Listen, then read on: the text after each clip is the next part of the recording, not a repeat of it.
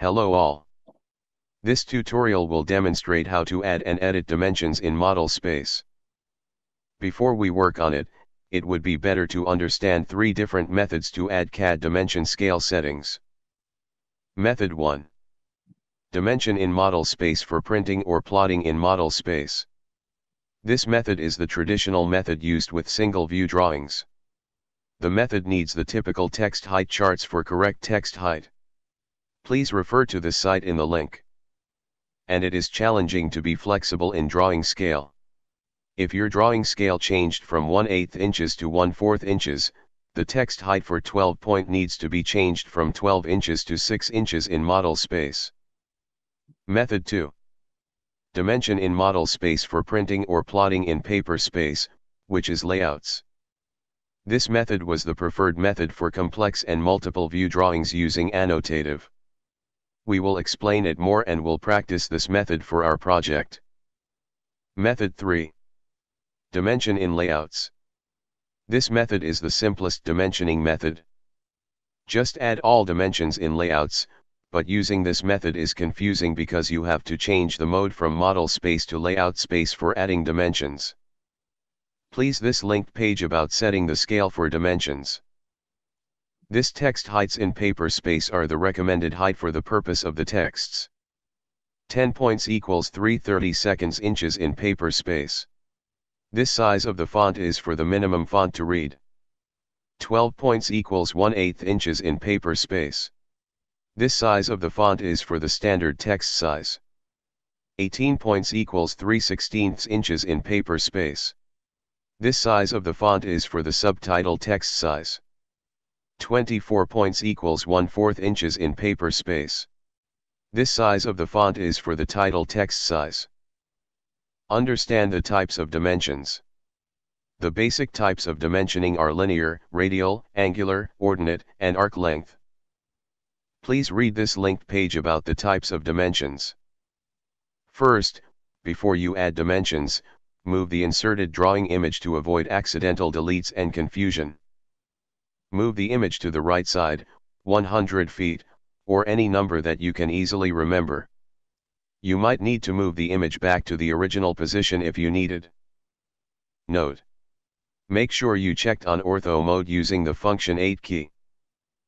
Second, set drawing scale. Before you start to add dimensions, it is recommended to set the drawing scale first. Sometimes, the drawing scale can be changed for the drawing. However, once you set the drawing scale, less work is needed at the end. The drawing scale is defined with some factors like the paper size, purposes of submissions, and more. For this project, you will be asked to practice your drawings in 11 inches by 17 inches in horizontal layout. Although the inserted original drawing scale is 3/8 inches equals 1 foot, your drawing scale should be 3/16 inches equals 1 foot. To set the scale, click the drawing scale 1:1 and select the drawing scale 3/16 inches equals 1 foot. If you cannot find the FT in types of scale, click Custom. Click Add. Add the name of the scale 3/16 equals 1-0.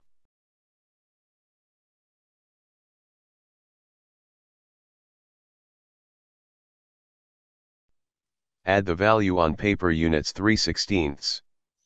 Add the value on drawing units 12. Click OK to complete the custom scale. Click OK to set the scale. Third, set dimension style.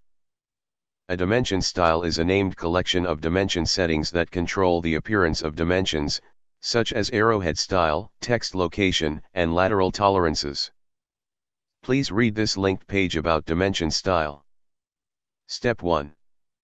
To open Dimension Style Manager, click Annotation ribbon tab, click small arrow on Dimension panel. Or, type DDIM and press the Enter key. Step 2. Click Annotative. Click Set Current. Click Modify to open Modify Dimension Style, Annotative window. Step 3. Click Lines tab. Adjust the baseline spacing to 1/16. Adjust the extend beyond dim lines to 1/16. Adjust the offset from origin to 1/16.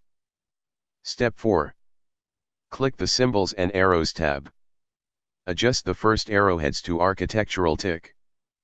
Adjust the second arrowheads to architectural tick. Adjust the arrow size to 1/8 inches.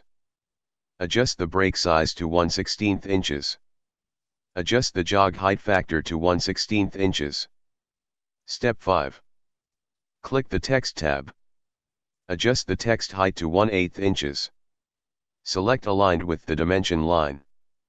Step 6. Click the Fit tab. Make sure Annotative is checked. Step 7. Click the Primary Units tab. Adjust the unit format to architectural. Adjust the precision to 1/8 inches. Step 8. Click OK to complete the modification. Click Close to finish the Dimension Style Manager. Fourth, we will learn how to add dimensions. Step 1. Change layer to the AnnoDims layer. Step 2. Click the Annotate ribbon tab. Make sure the dimension style is annotative. Click Linear to draw dimensions. Or, type dim and press Enter. If linear does not fit your purpose, please select the types of dimension style that you want to add. Step 3. Make sure you turn on Object Snap. Click the intersection point at the top left corner of the building column grids. Click the next intersection point for dimensioning. Click a third time to place the dimension line and text. Step 4. If the dimensions are in a continuous string, please use Continue from the Annotation tab, Dimensions panel. Add additional dimension lines to the previous dimension. Step 5. Repeat to dimension all column grids for the first floor and overall building dimensions.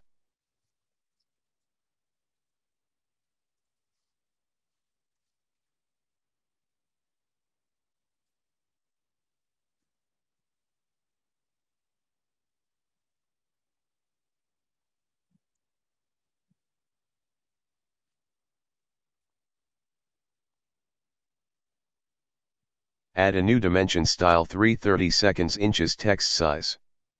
It is annotative, and this dimension is for interior wall dimensions. Step 1. Type dim, and press Enter key to open Dimension Style Manager. Step 2. Click New to create a new dimension style. Step 3. Add new style name Annotative 3/32. Check Start with Annotative, Annotative checked. And click Continue.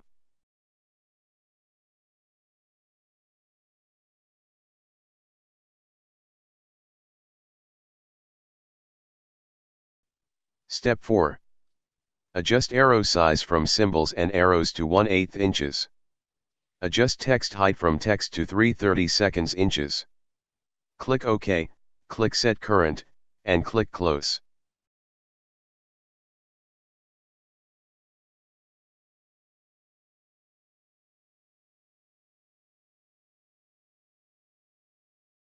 Step 5.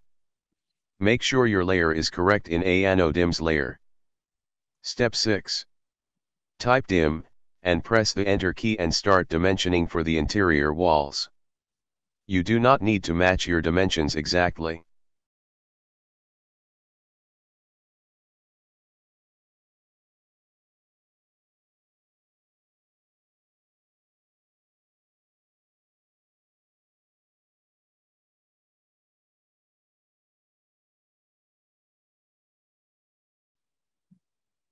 I hope this tutorial clarifies how to add and edit dimensions in AutoCAD. Thank you.